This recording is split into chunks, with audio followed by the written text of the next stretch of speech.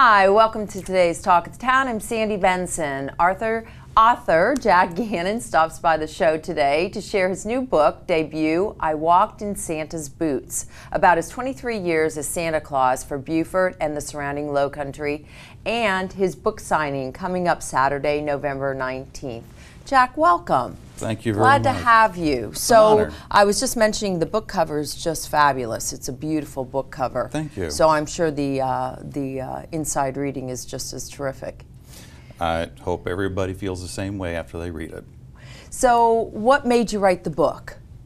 Well, after 23 years, I retired as Santa for Beaufort and the surrounding Low Country, and it didn't feel right to just simply say, I'm done, I'm retired. So I wrote this as a thank you letter to all the people who visited my Santa Claus and all the organizations and companies and communities that invited my Santa to their Christmas events.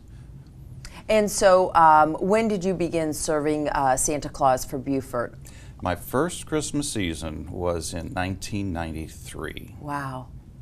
And in your book, you describe your Santa as a Christian Santa Claus, not a retail Santa Claus. Tell us what you think the difference is. To me, a retail Santa is pretty self-explanatory. That's the Santa Claus that you see in the stores or the shopping malls. And unfortunately, in today's time, they're very restricted on things that they can say. You know, even employees in stores, they can't say Merry Christmas or things like that. I, on the other hand, always said Merry Christmas when I was Santa Claus, and at the end of my events I would always wish everybody a Merry Christmas, God bless them, and I even invoked and prayed to St. Nicholas as my patron saint to give me the strength and the ability to give the gift of the Christmas spirit to everybody who came to visit me and my Santa family at our various events. Right. And so what was, I guess, the most profound, one of the most profound memories of your Santa career? There are so very many, but one of the most special was very early in my Santa years. I was doing a photo session with children, and a mother came up and put her daughter in Santa's arms.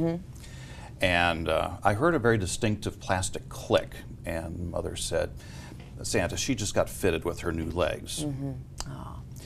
What is absolutely beautiful about this moment is my father was Navy Medical Service Corps, so I've spent a life growing up knowing veterans who had artificial limbs and so forth, but this beautiful little girl didn't think anything of it. She wanted to talk about school and friends and how everything was so wonderful at home, and of course there's the requisite, well, what would you like for Christmas? And what she instead said, Santa, I'd like to ask you a question. What would you like for Christmas? Wow. And the only thing I could think of at that moment was, I'd like to see you walk up to me next year. Now, the next year, that beautiful young lady, she returned, and she didn't walk. She ran. It was magnificent and so beautiful, and it touched my heart so deeply that that was such a pivotal moment in my early Santa years. I bet. And so what do you think, now that you're retired, what do you think you'll be doing, spending your Christmases doing now? Well, this year there will be several other Christmas book signing events. We premiere at the Low Country Produce and Market at 302 Carteret Street, as I took Santa there every Sunday morning for several years before the Beaufort Christmas Parade. And so I'll be attending other locations where I also took Santa across Beaufort and the Upper County. But then after that, I'll enjoy the Christmas lights like everybody else, and writing books with my co-writer, Cindy Williams-Barnier. She helped with the editing on this book.